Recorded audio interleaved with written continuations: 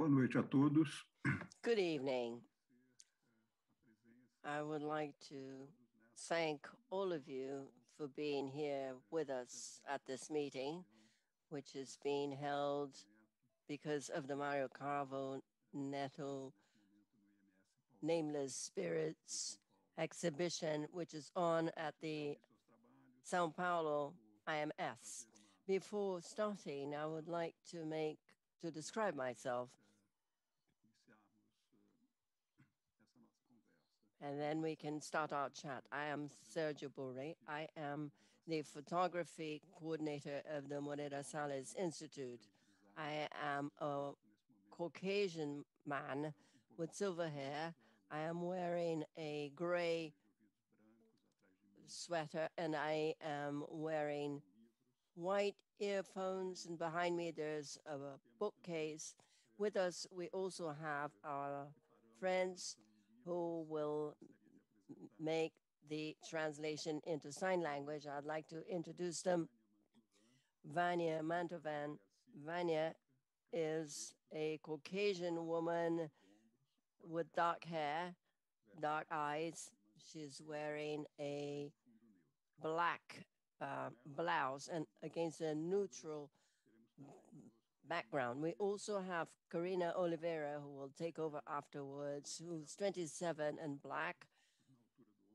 And she's wearing a black blouse and she is against a white wall. Well, first I would like to thank our guest for being with us, Dr. Mark Sealy, who is the executive director of the Autograph Agency in London, UK, and also research fellow in decolonial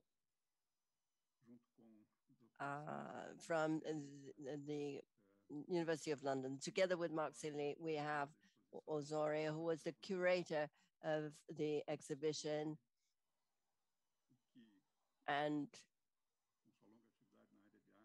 who has been working in the arts sector for a long time. He was a university professor, a curator of the Museum of Modern Art in Rio de Janeiro, has worked thoroughly in the field of arts and has worked with us on a research project here at IMS that gave rise to this exhibition. This is a joint project between the Mario Cravo Neto Institute and IMS.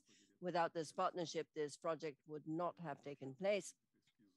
It is a profound research project of Mario Cravo's works. And now the exhibition is on, and it is important to mention that the publication associated to this or corresponding to this exhibition is available at the bookshops and here at the Institute. Also a publication which documents this whole process around the research for this exhibition. So I'd like to now give the floor to Luiz Camillo Osorio, who will be our moderator together with Professor Mark Sealy. And once again, I thank them for being with us. And all of the questions may be forwarded to us in, through Facebook and YouTube. And also at the end of this meeting, we will also be able to address these questions first to Mark Sealy and Luiz Camillo Osorio. Welcome you all, Sealy, Osorio. It's up to you. Thank you, Sergio. Starting with my self-description. My name is Luiz Camillo Osorio. I'm a white man, bald, glasses, gray sweater, have bookshelf behind me. And I want to thank the IMS for the invitation and the Instituto Mario Cravo Neto as well to curate the exhibition of Mario Cravo Neto. And it's a big, big pleasure to be here with Mark Sealy. And as I mentioned him last week, had the opportunity to read his book that was launched last year, if I'm not wrong, and it's entitled "To Decolonize the Camera, Decolonining the Camera: Photography in Racial Time." And I learned a lot with your book, and it was a pleasure to read. It's like reading a novel, although it's very dense theoretically, and it's an amazing reading through the 20th century and trying to create an alternative narrative to the history of photography. And well, we're having this conversation, and I'm speaking in English because I think we make it more informal. We can hear each other's voice, which is always good because we have so many mediations nowadays that at least the voice is something direct between us and make it more intimate. So, I mean, well, following in English through the whole conversation. And well, to start with, Mark, could you talk a little bit about your background as a writer, a critic, and a curator, and when did you arrive at Autograph? If I'm not wrong, I think it was in 1991. And can you explain a little bit the politics of this space and how it is in the English art photography scene, and what has changed throughout these 30 years? Can you talk a little bit about that? Because I think your experience is quite unique. Of course. First of all, I will describe myself. I am Black, Afro-Caribbean, mixed race, working class, living in London. I'm sitting in a room in front of my windows, which are slatted. There are no images behind me. I'm bald and I'm wearing square framed black rimmed glasses, and I'm wearing a grey sweater with a white t-shirt underneath. So that's a lot of questions, really. I guess I went to art school 1982, 85. I guess also in the UK, it was a particular time of Thatcherite Britain, heavy right-wing new political formations. The riots in the UK had already occurred, 81, 82. There was a lot of social unrest, a huge amount of poverty, huge amount of social change. Being an art student at that time meant that you were young and radical and engaged.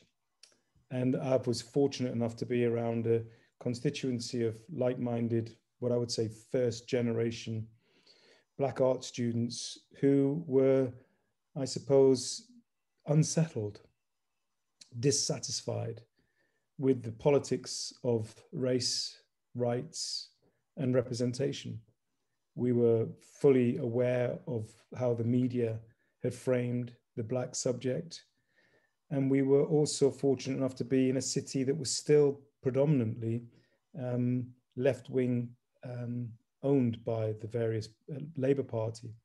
So although Margaret Thatcher was thoroughly in control of the country, London was very much on the left and remained so, and has very much always been a republic of left-wing thinking. So it was a good time to be in London and a good time for change.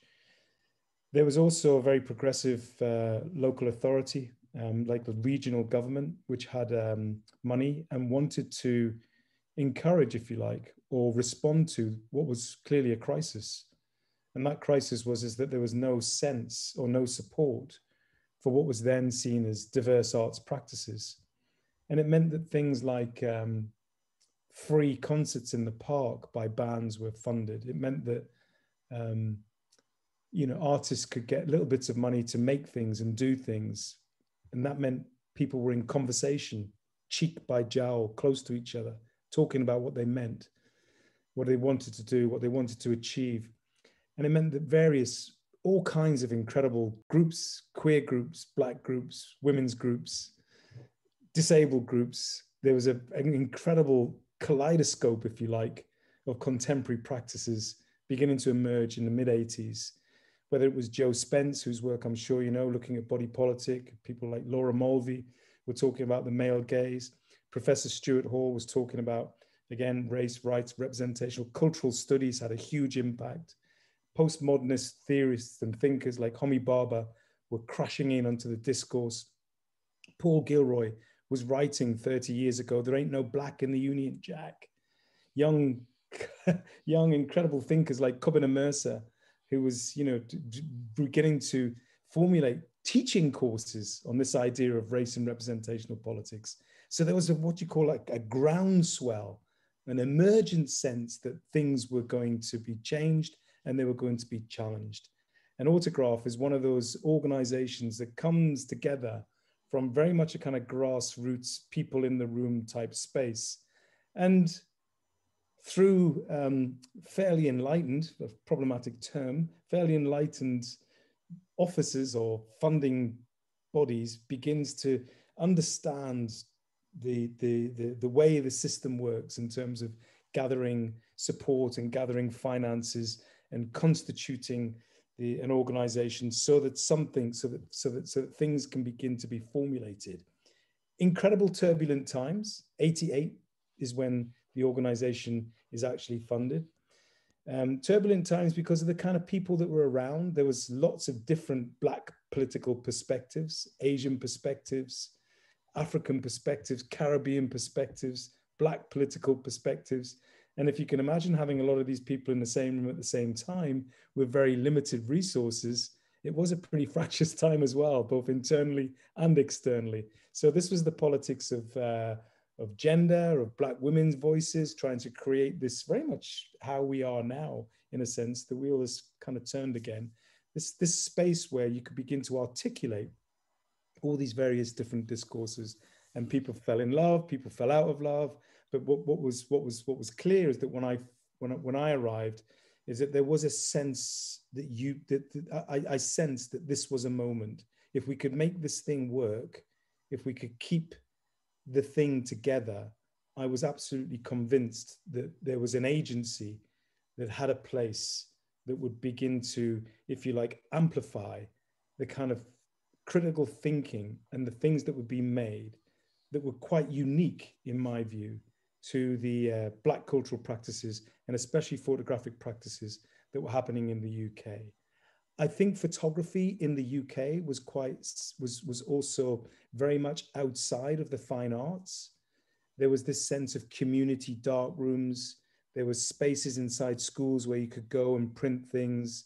There were various workshops happening, and there were various small galleries beginning to open. So it was this kind of other and very much associated with documentary practice.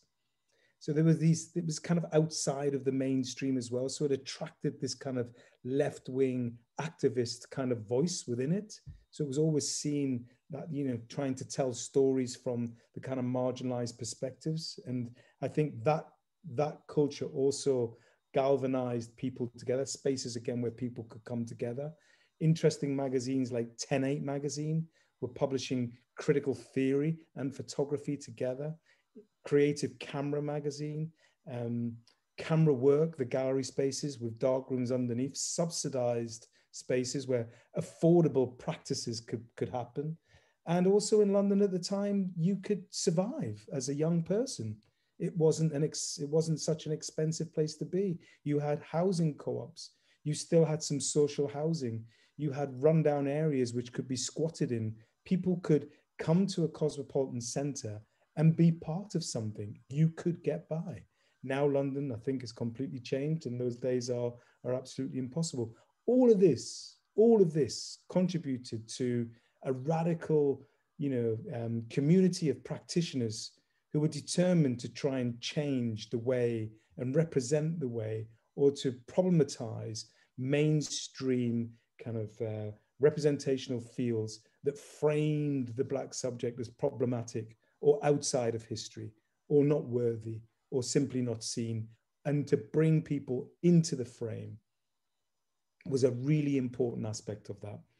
I wanted to, from my background came from art school, news media, and then working in a traditional photographic agency space. So I understood how the news media work and the circulation of images and syndication of rights. And so I brought both the art school and the photography industry into the kind of role of director, and was quite determined to think about publishing, not just exhibitions, to think about circulation of images, to think about networks, and to think, of course, about fundamentally building a solid financial bedrock for the organization, which was always and remains a challenge. It's interesting because, as I mentioned to you when we talked last week, that during the 80s, I stayed for 3 years in London, and well, the atmosphere is exactly as you said. I remember going to the School of Oriental and African Studies, to the pub there, and the pint was supported by the government. So I paid 45p for a pint of Guinness. That was just amazing. It was, yes. And the atmosphere was really nice. But I wanted to move forward, and as we're talking, well, and using the exhibition of Mario Cravo Neto as an excuse, I think we have to speak a little bit about Mario Cravo Neto, your relationship with his work. And you came across his work in 1992, I think, at the yes. Fotofest in Houston.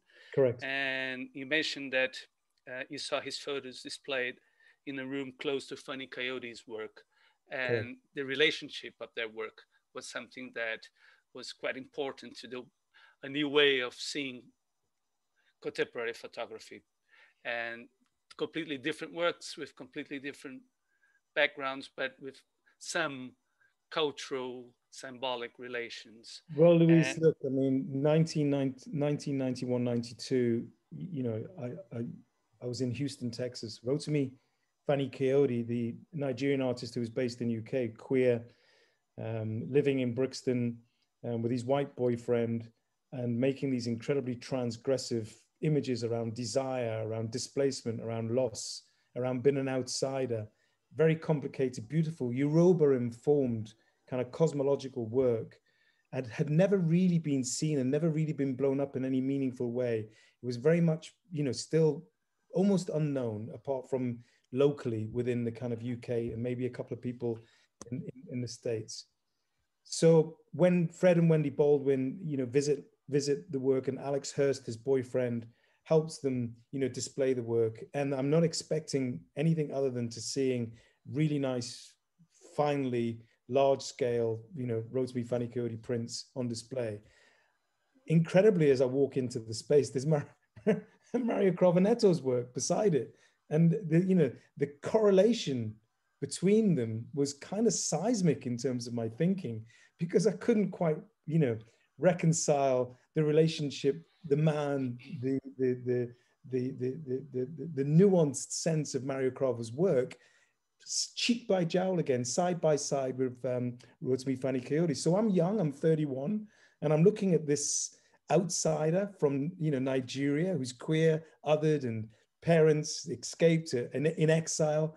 And I'm looking at this other incredible guy exiled within his own kind of consciousness, right? In his own state of mind. He's looking for something else. He's fundamentally locked into this similar cosmology in terms of symbols, signs, and places.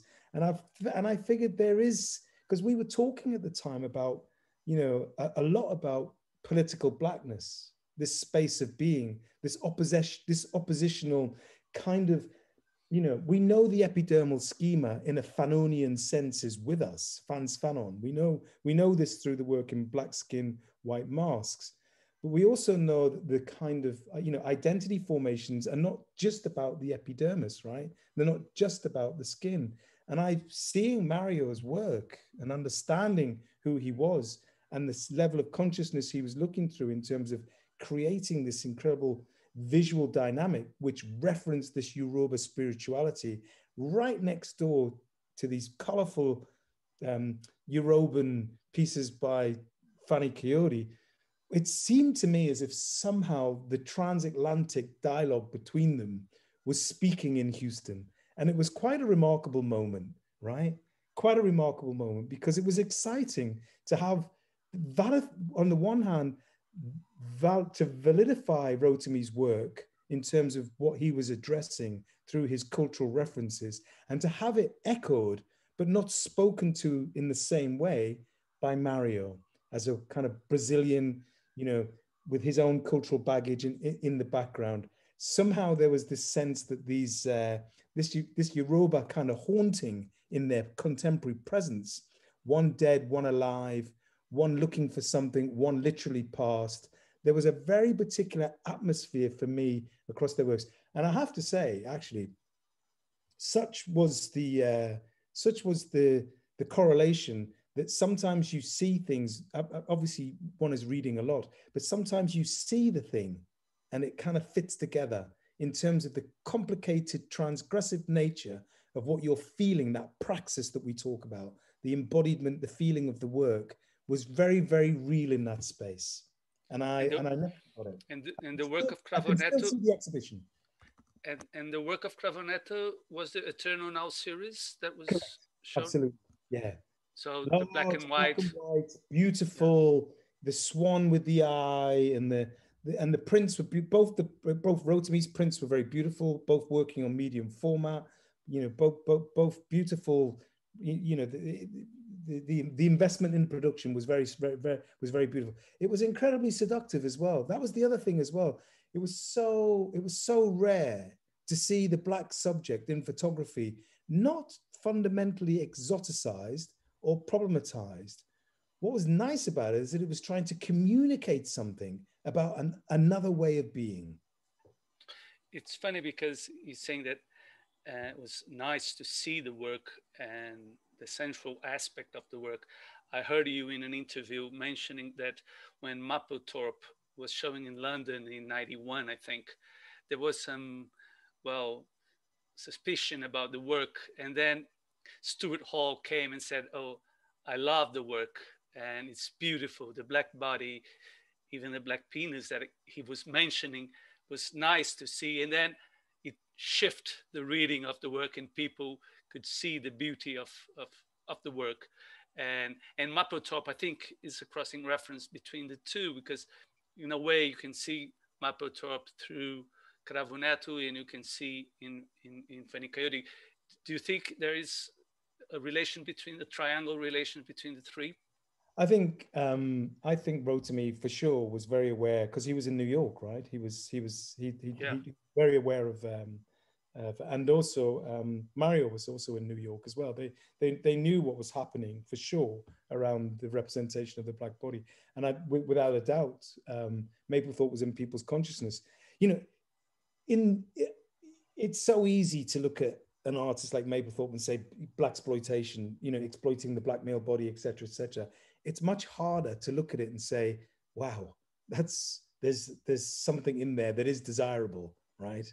There's something in there, because when you're confronted in front of the print and the beautiful space, there is something, of course, transgressive in that space, and that's hard for people to get their head around sometimes, right?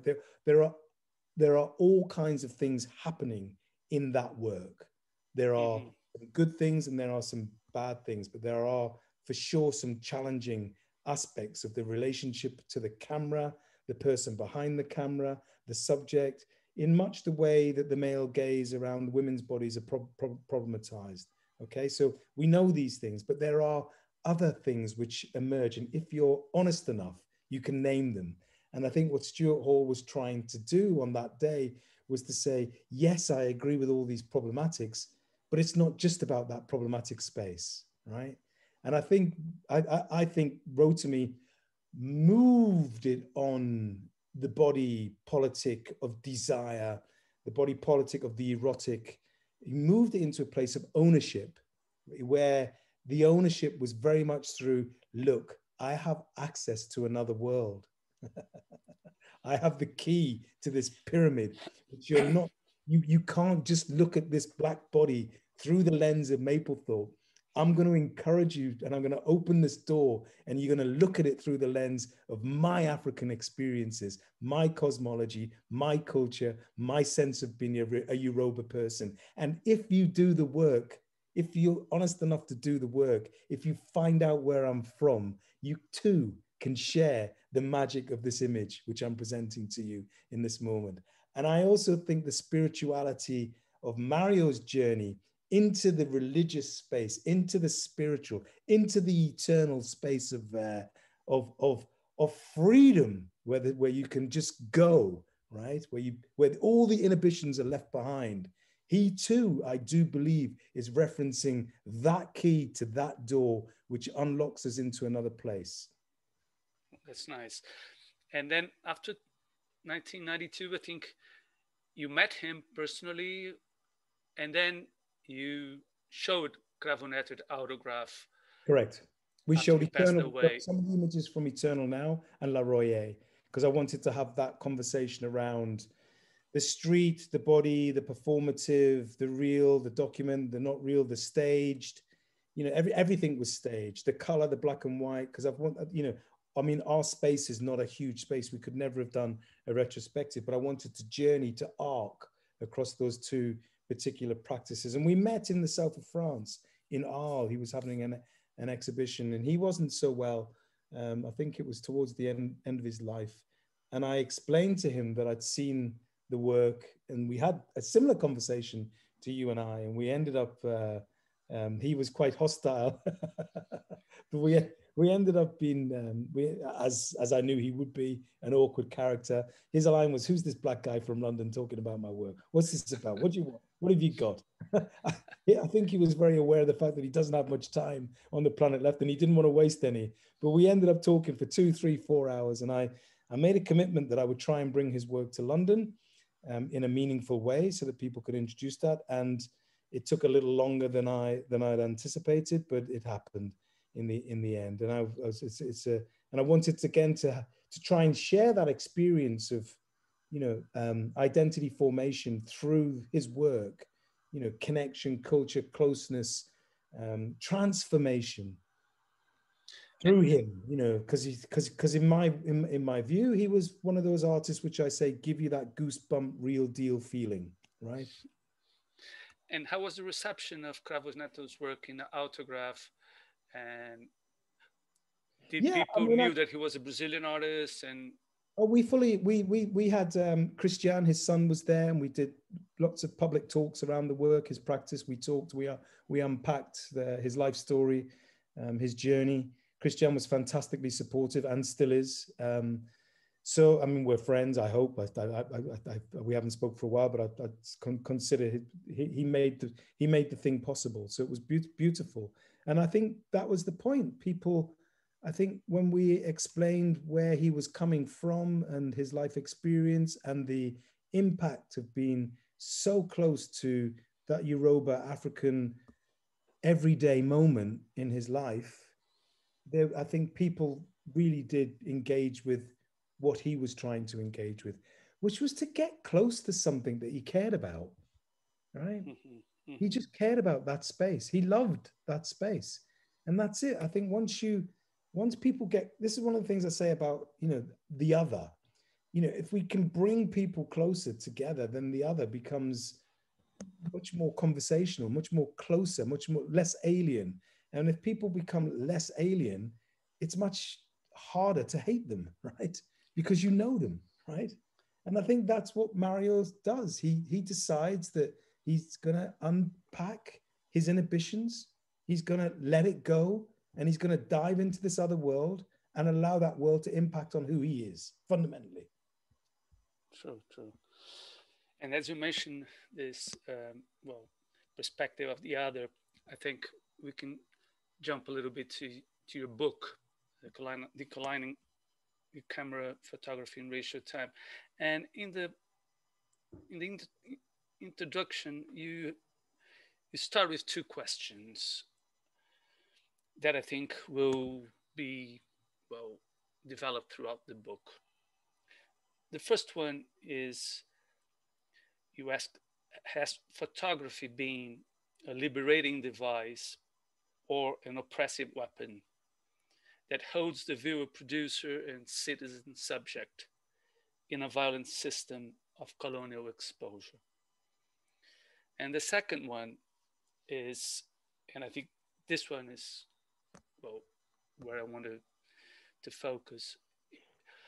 And you ask, what epistemic value has photography brought to our understanding of difference? I think this is an extremely important question. And I think that this question you tackle and is the core of the book. And repeating the question, what epistemic value has photography brought to our understanding of difference? And so, and concerning this question of difference, do you think that this is something to be captured or constructed by the camera? Good question. I think both. You know, I quite like the idea of the multi-headed hydra, this snake beast, which can do several things. You know, you have to do to get close to it. It's very dangerous. To allow to look into its face can be, you know, can freeze you out, can turn you to stone, can do all kinds of things. So I think photography is a bit of a monster in terms of when we talk about difference. And I think what I'm really saying is that there hasn't been enough voices across photography yet. I think it's been pretty obvious that it's been dominated by a Eurocentric perspective. It's been put to work as a kind of tool for colonial discourses. It's shaped difference through racial hierarchies. It's helped make that case. It's become a technology, or it has been a technology that has been, you know, predominantly excluded to, you know, the Black subject. Even if the Black subject had the tool in their hands, the work wasn't taken seriously or seen as part of the overall discourse of photography. So I think it's more to do with, if photography is a modern language from, say, 1839, the language that it's been speaking is fundamentally one of the imperialist. So until we have a more nuanced, balanced conversation, and those other words, those other sentences, those other paragraphs, those other meanings can come into its vocabulary, which is beginning to happen now, then I think it was always speaking from a pretty homogenizing space. So its epistemic value was a knowledge system that echoed all of the other technologies that were working, what I would say, the Black body to the bone. It was extracting meaning, which was degrading and dishonest and all about denial and construction, rather than empathy and building a kind of argument for, you know, cultural parity rather than cultural erasure. Yes, and when you, well, the title is Decolonizing the Camera, and I wonder if, is it the camera that has to be decolonized, or is it the gaze and the discourse that frame the image produced by the camera? Well, it's the title is a very playful one. Decolonizing a box with a light lens in front of it is neither here nor there. But, you know, it's a play because you're right. It's the tool. It's how you apply the tool and who's behind it. So you can't just look at the camera and go, I'm going to decolonize this camera. It's about when you pick that thing up, what kind of responsibility that comes with it, you know? And I think that's why it's not just something, you know, if you can't, you know, you can't just drive this visual eye at anything and say, this is how I see the world, without, you know, thinking about the history of the medium. And I think when you have a camera, a bit like a car, you have responsibility for what's in it, right? So however you drive it, wherever you go with it, whatever you decide to do with it, it can either be disastrous. If you're reckless with it, it will do damage. If you're more careful with what you're considering and you enter into dialogue with the spaces and places that you care for and try and record, rather than, you know, take, snap, shoot, all the language behind photography, you know, grab, crop, it's a kind of interesting discourse around it all. And then if we don't I guess what I'm really saying is that it is an extension of one's eye, right? If that's the case, this is how we see. So that eye is connected to the psychology of all of those places that we come from. And if we're framed in that European kind of knowledge system, then what the market, what the gallery, what the collector, what the history of photography has kind of done is offers us now a very clear vision of how the European eye saw the rest of the world. Mm-hmm. No, because I think that there is someone behind the camera and there is someone in front of the image. And so there is also the responsibility of who's seeing it and how can you create a situation, and that's, I would say, it's a sort of curatorial episteme to try to foster a different reading of what O olho is europeu viu o resto do mundo. in the image. Eu acho que through this reading, through the discourse, through the relationships that you produce, showing it in different relations, you create a different movement. As you know, Luiz, I've also said in the text that it's almost as if what's really important is what's as important as what's outside the frame. So it's the context of which we read the work within, and that's where we have to do more work. I think we're all within those all within those didactics, all within all the stuff outside of the space. I mean, one of the examples I give, which I think illustrates the point very well. Wayne Miller is a white American photographer. And there's a photograph which I reproduced in the book, and there are very few photographs reproduced in the book. So there's this one image, I'll go very quickly, so bear with me. It's very simple. It's a black man photographed from behind, sitting with his son, a small child, black child. And they're both looking in Chicago on the shoreline across the lake. It's a beautiful photograph, very rare, intimate moment between a black man and what I'm presuming is his son. It's a day out somewhere. It's very calm. No faces, just their backs, his big, broad, powerful back. And the son is like an echo of what could be. Just beautifully sculpted young child. When you know that in 1919, almost on the very spot that photograph was taken, the young black boy was swimming in the ocean, in the lake, and a white person threw a rock and hit the boy on the head while he was swimming and killed him, it adds a totally different context to that location in 1947, right? And all of a sudden, the black man's gaze becomes not one of, what's the word, where you're behind him and you're thinking how relaxing this atmosphere is. It becomes one of potential hypervigilance. It becomes one of protection. It becomes one about locating, well, what else was happening in 1947, post-World War II Chicago? We know these were incredibly difficult and violent times for Black people. So it becomes another story. And it's about, this is the curatorial twist. You can deny the politics of that space and just talk about the aesthetics of that image, or you can open the door to the social conditions of which these people were living in. And then we can begin to read the image through the lens of more and maybe a different kind of knowledge system.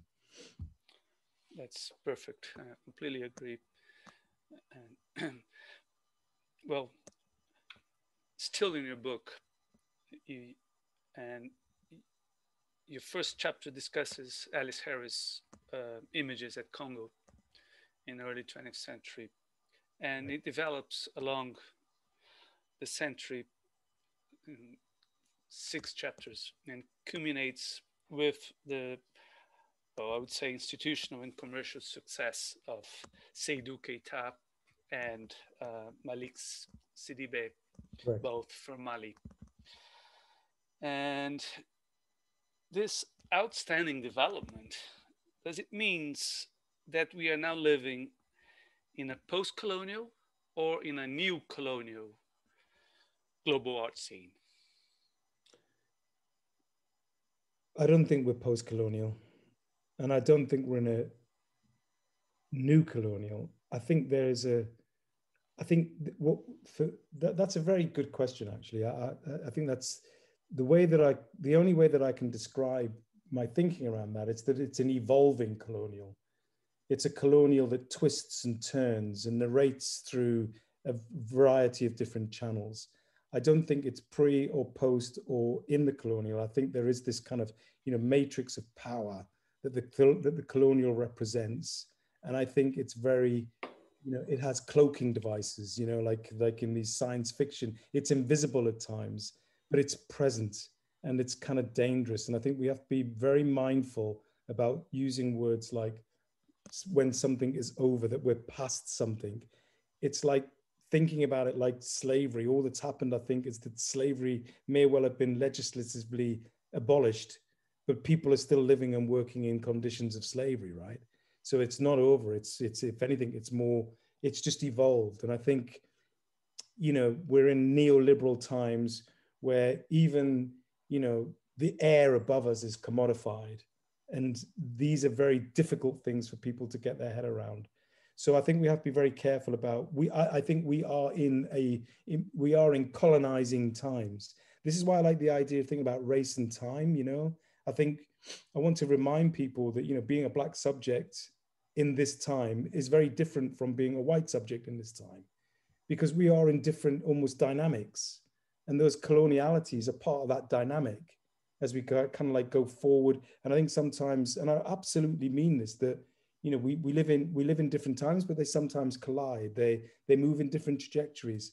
And I think, some spaces and places of being for people, how they can progress, even though we share the same time and date, are archaic in terms of their opportunities. And some places for people in time and space where we're at are accelerated. They have infinite opportunities. They can go beyond their imagination.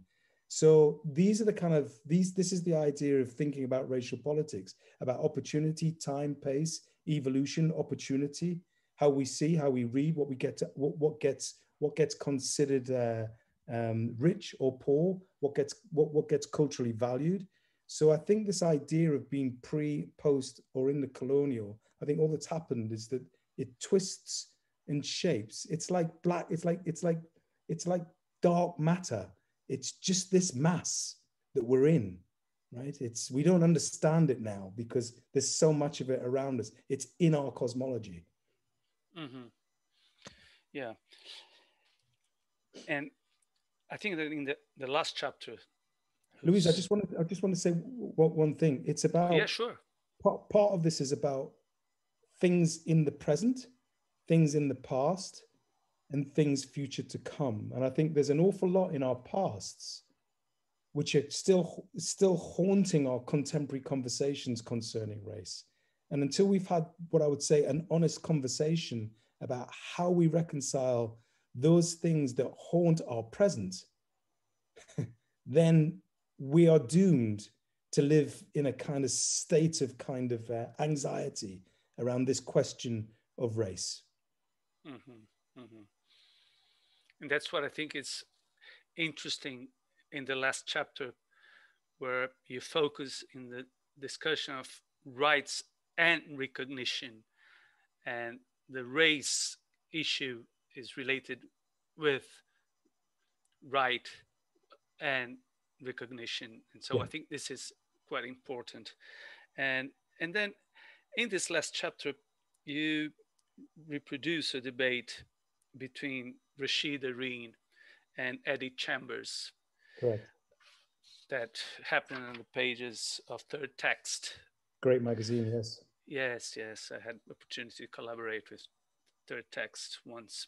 And then Rashid, in sort of critical and polemical approach to one of the exhibitions curated by Chambers, mentioned that he was disappointed with the exhibition by the fact that artists were selected, he thought, only on the basis of being Black photographers and dealing with Black life and experiences. And he thought it was time to pay more attention to the question of quality, this sort of transcendental word quality. Mm-hmm. That was 1988. Do you think that a sort of black aesthetic was created since then that would approach this idea of quality? And it's not a question of either or, and it's a question of how can we engage the ethnic with the aesthetic. I think what Eddie, I think Rashid is as always very provocative in his way of. It's right to offer the challenge, right? I think it was. I think presenting a platform in 1988 to have a conversation around Black contemporary practices using photography and making them center stage was a radical act in terms of thinking about who was making what and what they were addressing within their work at that time. The aesthetic question is a little bit of a red herring in my view, because it was about most of these artists were very young. In 1988, most of them had either just left art school or were certainly, most of them were all under 40. So it was very young practice. But what Eddie was very good at, and what his curatorial point was, is that we need to take this work on, and we need to create a critical dialogue for this work, so that we can begin to make the aesthetic connections across the work, so that we can begin to draw it out and understand it, so that we can begin to really be, what I think what was also very important for Eddie was the writing, right? He wanted to have, the writing about the work in place so that people could understand it in future generations in terms of the points of reference that were being made. So the aesthetic question for me, people might not always have been able to get the reference points, right? It might not have been an aesthetic that was there for everybody to digest. And I think Rashid was maybe thinking about, a more conservative aesthetic value around photography than what some of these artists were doing, which were also trying to push the boundaries of what photography was doing. So I think it was one of those kind of like two stags in the headlights moments where people were looking for a position, a position of power around authority. And third text at that time was, I think Rashid's comment was both right and both wrong. And I think what Eddie was doing with the DMAX exhibition was trying to just amplify these practices and at least give them some air, right? Give them some voice, get them in the white cube, get people talking about them, get artists to be able to stand back, to break down the privileges that other artists have had. And if some of the work wasn't very good aesthetically, then let's have the conversation. I think that's what Eddie was really about. Mm-hmm, mm-hmm. But at least allow these artists through the door. At least allow them to stand back and see their work. At least allow them to see their work in relation to other practitioners. At least, and in that exhibition, actually, some of the work has gone on to become incredibly important. Ingrid Pollard's work, pastoral interludes and pieces like that have highly valued pieces now. So time may well have worked for that exhibition, because people might have caught up with what people were actually doing. Mm-hmm. No, it's. I think it was in 1989 that Rashid curated the show at Hayward. Correct. Other stories. So that's right.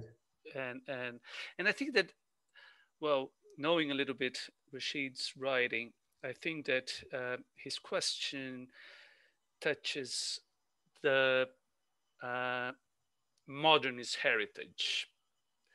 And shall we appropriate the modernist heritage and deal with alternative narratives and alternative poetics inside modernist heritage, or shall we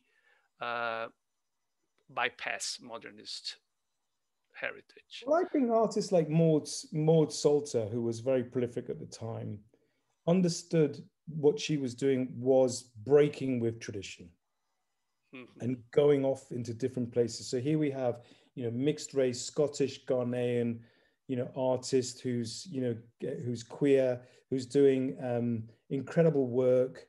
It's historical work, it's montage, it's using photography in a totally different way. It's bold, it's talking about, feminist histories and radical poetry involved in that. And I think Maud, struggled to find places that would show the work, right? She wasn't, it wasn't easy. And I think, but now, again, because of the radical nature of it, kind of, this is what I mean by racial time. People are just about catching up with the brilliance that she had. At the time, you might add that modernist lens on it and think, that hasn't got it, right? Whatever that is. But now it's breaking with that linkage and adding that kind of,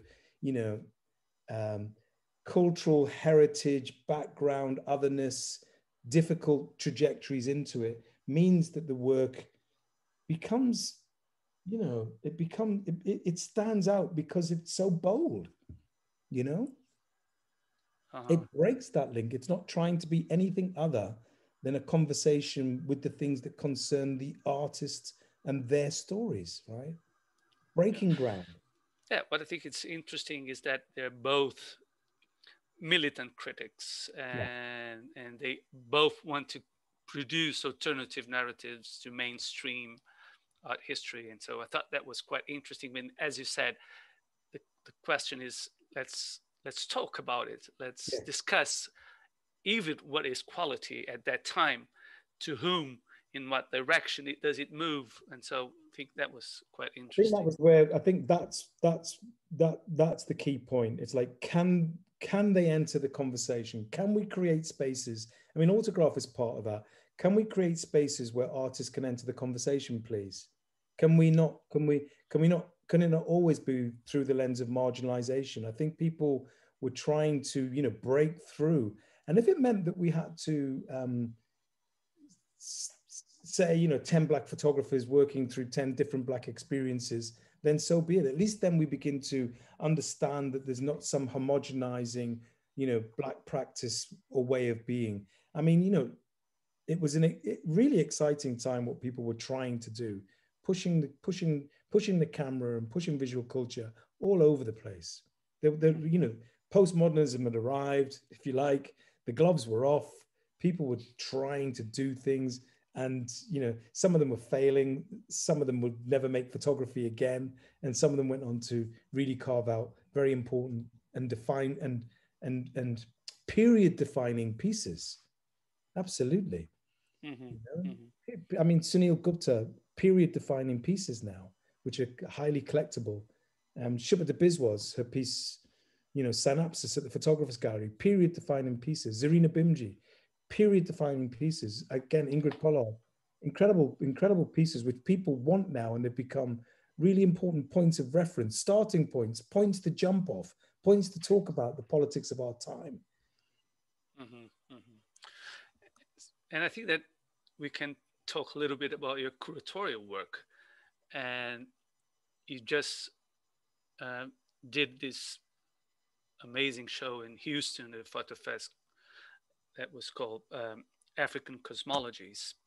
And I want to bring to the conversation what you said. Read an interview with you, and you said that Africa is everywhere now, and that you want to elevate our way of thinking about Africa, from geography to cosmology. And can you develop it a bit further? And I know that there were at least 2 Brazilian artists on it, Rosana Paulino and Eustáquio Neves. Correct. And do you think that, for instance, a work such as Cravo Neto would be part of this African cosmology? I believe so. Yes, absolutely. I see no reason why that is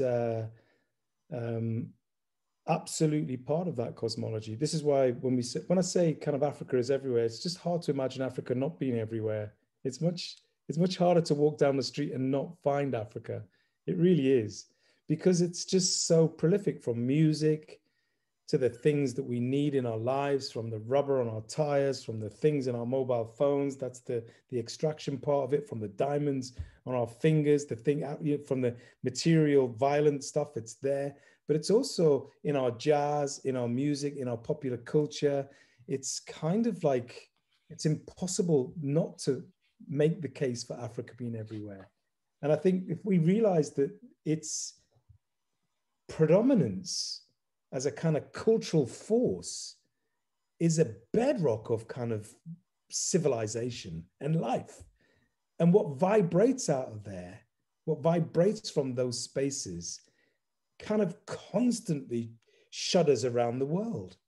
So it's just everywhere. I mean, and I think all I was really trying to say very playfully is that instead of thinking about Africa as something that is downtrodden, we need to think about the excitement of it as something that's in the air and influences all the time, that we can learn, that we can absolutely learn from.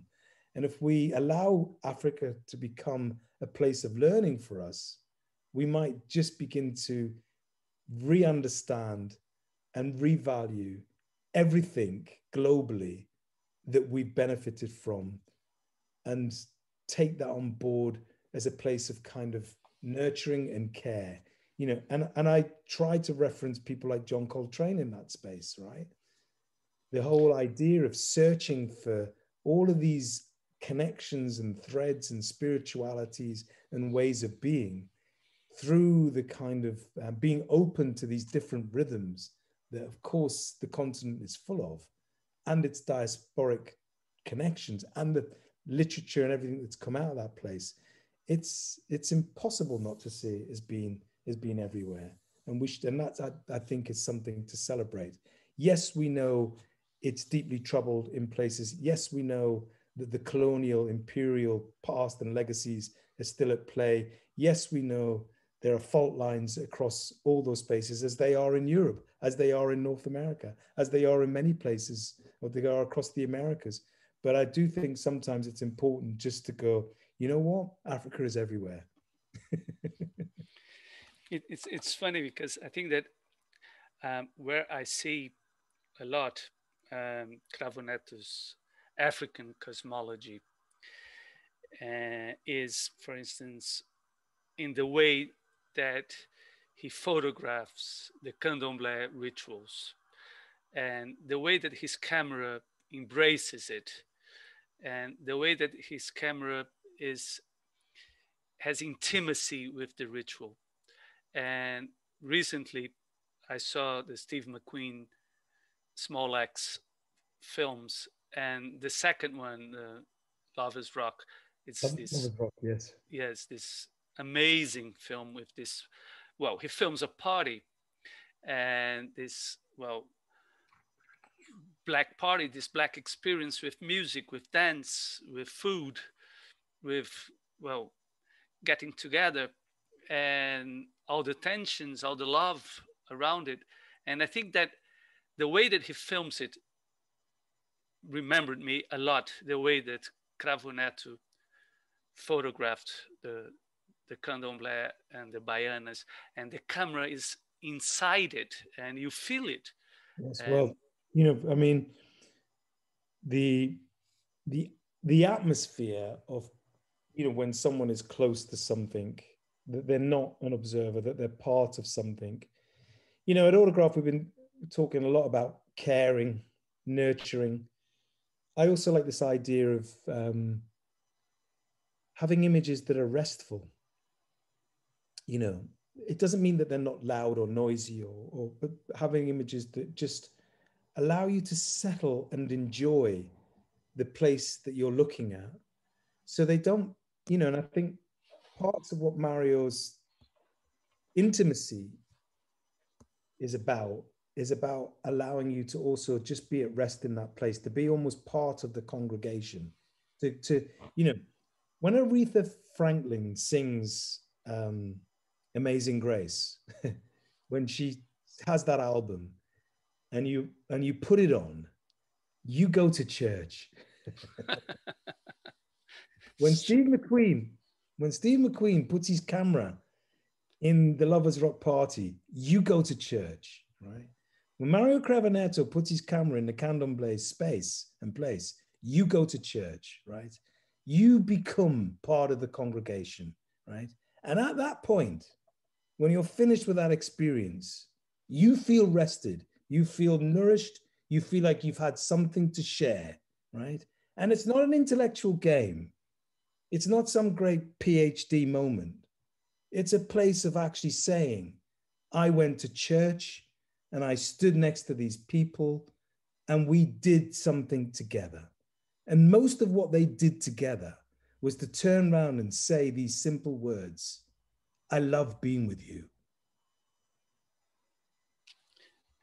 And how the work works in this direction. Yeah. And I guess that's, you know, on a personal level, as I get older, you know, become more inclined to think, you know, like this place of care and love and rest and solitude and finding, you know, Santu Mufeking had this in part of his work, the South African photographer, right? Santu had this sense of, you know, going into ritualized spaces and caring for his people in that sense. Ernest Cole had this as well, the great South African photographer, the sense of like, I'm going to care for you, right? Roy de Carava had this sense of care. Van Lee Burke, the British photographer, also had this sense of care for this community. So this is, you know, Dawood Bey has it, you know, Carrie Mae Weems has it. Some of these artists, this is where I don't think it's about aesthetics. I think it's about care. And if you allow yourself to be open to that space, as I say, you go to church with them and you're in the congregation, they've got the pulpit. And if you listen hard enough, not listen, if you're open enough, this idea about listening, it's not, if you're open enough, you will take something nourishing from it. That's what I mean by Africa is everywhere. Fela Kuti, you know, Miriam Makeba, you know, Nelson Mandela, you know, Fanon from Martinique working in Algeria, you know, resistance spaces, Patrice Lumumba speaking on Independence Day. That's everywhere. That's not just about the Congo. That's about freedom and liberation. That's what I'm talking about when I talk about decolonizing the camera. It's the image of this black man taking, you know, out of the Balduino king. Yes. Taking King Baudouin's sword as a reactive moment is a great. Taking the sword and being the image is just amazing. Yeah. And he looks to the camera. It's just incredible. Lebec's photograph is unbelievable, and you know, and it's just the image itself, the work that image does on the cultural imagination. It's like, wow, he took the king's sword, and yeah, it's amazing, right? It's just fun. You have to write about that photograph. We have to look at that moment because what it does do is it absolutely sets the stage for the understanding of the relationships to those two men in the car. And we know that, you know, within 6 months, Lumumba is violently assassinated. Yeah. So when I read when I read Ralph Ellison's Invisible Man, and we talk about, you know, almost simultaneously in terms of time that, you know, violently Lumumba is put in a vat of acid to disappear his bones, then it's like the reality of that is quite profound. Yeah. And as you talking a lot about this sort of sonic aspect of the cultural world, I read that your inspiration to curatorial work is John Coltrane. And John Coltrane, because his music is multi-directional. And I think this is very interesting, even to think about the way that, you know, an art space and an art critic as you is trying to displace and redirect the mainstream narratives. You know, when you listen to Coltrane, not all the notes are sweet, right? Yeah. Some of it's very difficult stuff, because when you go looking, you go on the, you know, sometimes you go in the wrong direction. Sometimes you find that sweet spot. Sometimes you find the easy place. Sometimes you find the place of rest. Sometimes you find the place of labor. But yeah, I think trying to work through the difficult things, the things that are hard to get through. I think that's really what I'm drawn to, like a you know, moth to the candle. I'm drawn. I like to be drawn to the difficult things, because otherwise I'm cast. Otherwise I'm allowed and become this stereotypical thing, right? I'll be cast. I think you know, I'm drawn to things that I don't know, and I think that's the line of inquiry. And I think what Coltrane was drawn to was trying to search, just keep on searching for this thing, this place. And when you find, you know, when you find the connections, because they're there, we just have to look hard enough, right? And I think that's when I talk about Emmanuel Levinas's work. You know, the idea of, if I look into your face without taking responsibility for you, that's a fault line in me, right? So if I don't see the humanity in you, and all I can see is some form of other creature that I can afford to ignore, then I am lost. And that's the hard work. And I think photography can play a very particular role in helping us understand that we do have a responsibility for each other. And that's the searching that I empathize with, you know, I wish I could play, you know, really well and find those notes, but we try and do it through words and images, and photography happens to be the place that, you know, that's the instrument. Because I'm not interested really in the history of photography. I've said this loads of time. What I'm interested in is the work that images do in culture. That's different. Can you develop it a bit further?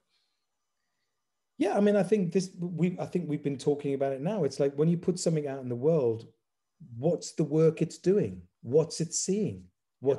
How's it resonating? Who's it speaking to, and what for, and in what time? Beyond the frame. Beyond the frame. What's its purpose? What do we want it to do? Where do we want it to go? How do we want it to speak to us? What kind of rhythms do we want out of it? Does it seek pleasure? Does it seek pain? Does it seek understanding? Does it seek closeness? Does it seek violence? Do you understand the violence that you might be presenting to me? If we're going to, the context and the context shifts in time, right? It's not fixed. It's just not. This is this idea that you can, each time I go to a photograph, I'm a different person when I go to that photograph, because time has done some work on me. Something else has happened. I simply got older, but I've changed every time. And potentially the image meaning that I'm looking at might change. I know this for a fact because, you know, when I look at images of, say, my children tomorrow, it's not the same relationship I have with them today, because they've changed and I've changed. Yeah. And that's our world, right? So meaning shifts. So I'm always interested in the time and place of how we have these conversations. I'm not trying to lock it down, I'm trying to keep it open, right? I'm trying to keep the conversation open, I'm trying to keep history open. I'm trying to keep, trying to keep the fire next time, Baldwin in the conversation. I'm trying to just, I'm trying to make mistakes, and I'm trying to get things hopefully right sometimes. And I think that's okay. I think it's really important that we drive off piste as well sometimes. I think curatorially, and as artists and as creatives and as thinkers, we have to make mistakes, because if we don't make mistakes, we might not be able to find the thing we're looking for. We might not even know what it looks like. I agree completely. Well, so we have. My friend Stuart Hall says it's part of this is an unfinished conversation. I expect to die with nothing else other than I was in the conversation for a little while, both personally and politically. Hopefully, I don't think that's all we can do. Yeah, absolutely. And well, to open the conversation a bit beyond the two of us, there are some questions from the audience, and I'm bringing to you, and I'll be translating for you. Okay. One is from Juan Esteves, and he say, Mark, in Brazil, 59 young Black people die per day, murdered. And this, in a way, fostered the photographer Edu Simões, who is a white artist, to publish a book last year. And do you think that this exchange and interaction between social critics can get deeper in the way that it will help to diminish racial distance through art?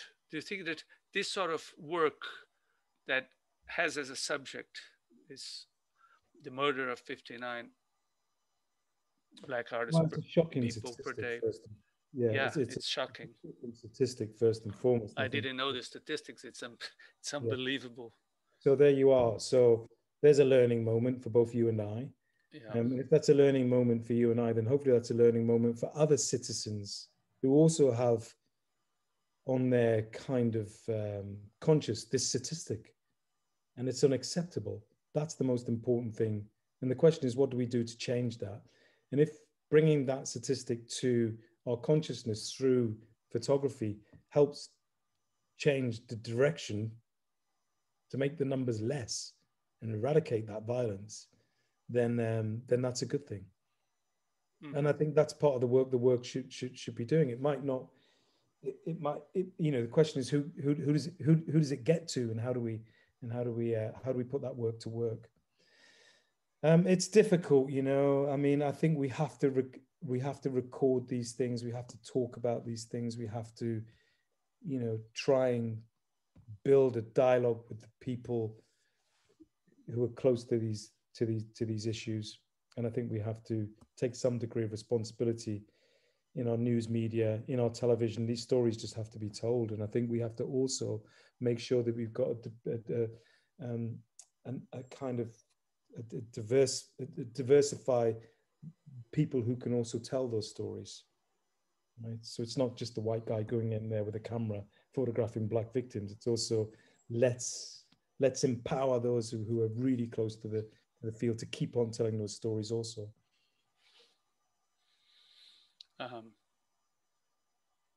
There's another one from Vilma Neres, and she asked, Mark, from your experience at Autograph, what do you suggest to a younger generation of photographers, women, men, no binary person, that beyond the difficulties of insertion in the photography space, they try to affirm a discourse in diversity through their visual narratives? What are the suggestions to these young artists for you to go beyond the difficulties of introducing their work?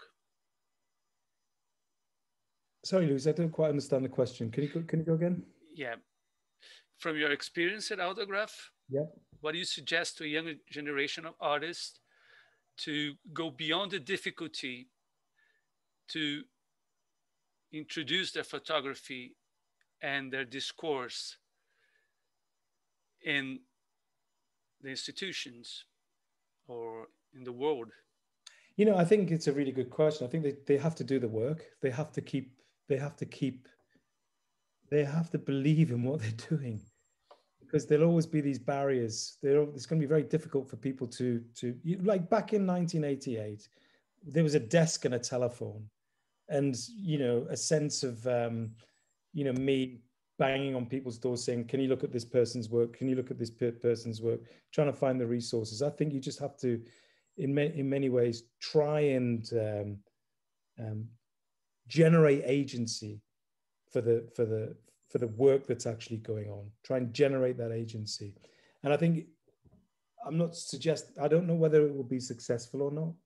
I hope it will be. I think if artists push the envelope and keep on pushing that envelope, that's hard to do, but I think it's essential that we carry on. I've seen very successful artists come in and out of favor. People like Carrie Mae Weems, people were looking at the work early, people were not looking at the work, then they're looking at the work again. People like Estacio Neves, I think I published his first work from London. There are many ways of being in the conversation. I think and now I think with some of the digital tools we've got, it's easier to amplify the work than it was, say, 30 years ago. I think that's important to be able to just try and make the thing relevant and keep pushing that door. We have to do that. Mm-hmm. Mm-hmm. And there's no silver lining to this. It's just, again, back into the musician. You just have to try and keep bread on the table. Yeah. Try and invest in the work. Yeah. And at Autograph, it's just a personal question. Do you also deal with youngsters, younger generation, or more mature artists, or both? No, we work across the field. We create even pathway conversations so that young people can see a future in photography at university or an art course. And also I'm very concerned with older artists who have maybe been overlooked. And of course, in between, we do try and offer a kind of, different opportunities across the spaces. Across how we engage with people. Sometimes we talk to younger artists for maybe 3-4 years. And you collect as well? Yes, the collection now is, yeah, we again, with exhibitions, we commission work, and we, part of that relationship to commissioning new work, like many institutions, is that we try and have a small portfolio of images that enter the collection, which is growing now, which is fantastic.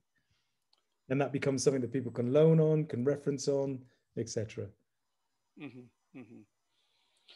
Well, then just see if there's no more questions from the audience.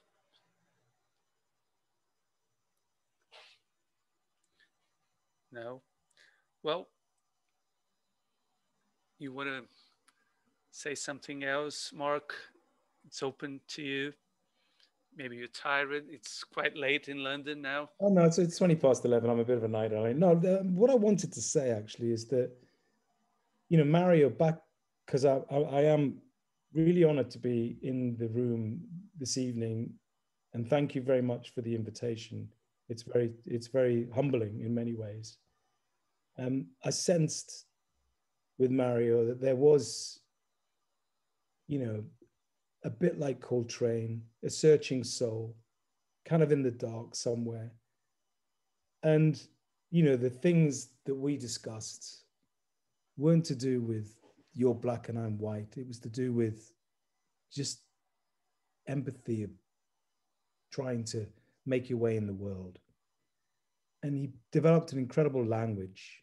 And I think I'm pleased that he has the big show, with you. And I think trying to, keep and recognize that language is very important. It might not be for everybody in every part of his career, but I think the good things that he was trying to do, the openness and the honesty in terms of his human subjectivity was very powerful. And occasionally, special people come along, like Rotimi Fani-Kayode, like Mario Cravo Neto, and Maud Salter, and many others. Who share more than, who want to share more than they take. And I think that's the difference between a colonial mindset and somebody, say, like Mario or Rotimi. The colonialists, they come and they take, and they leave you empty, hollow, robbed, soulless. the kind of people like Mario want to give you more than actually take from you. And I think they're the artists that I really like and that I really respect. And I think he was someone that was trying to give us more than he took. Yeah, yeah. It's funny because I remember while you were talking now, he was interviewed by a critic, and Stefania Abril, who we published in the catalog, a set of her writings from the 80s, and she was quite close to Mario. And once she asked him, how is it possible that the same artist can produce these different works with so many different atmospheres, subjects? And then he said, oh, you know, because what I do is music.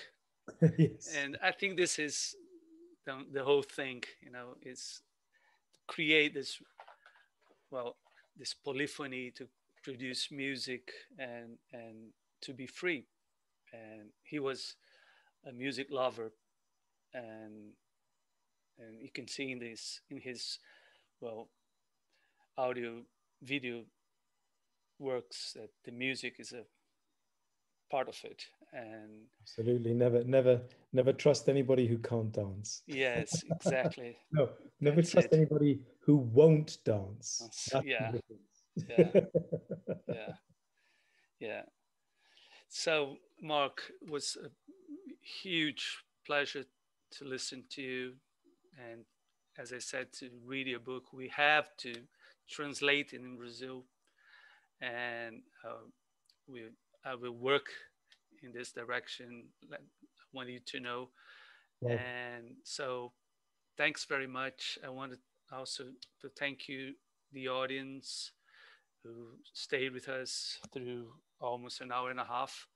Wow. And well, everyone from IMS. And so thank you very much. Hope to see you soon, either in London or in Brazil, and to carry on with the conversation. The conversation just started. Wonderful. Deep gratitude to everybody for turning out tonight, and I very much appreciate it. And as I say, very humbled by the invitation, and congratulations and much respect for all the work you're doing down there. It's fantastic. Thank Good you. luck. Thank Cheers. you. Bye-bye. Bye. Ciao. Ciao, ciao.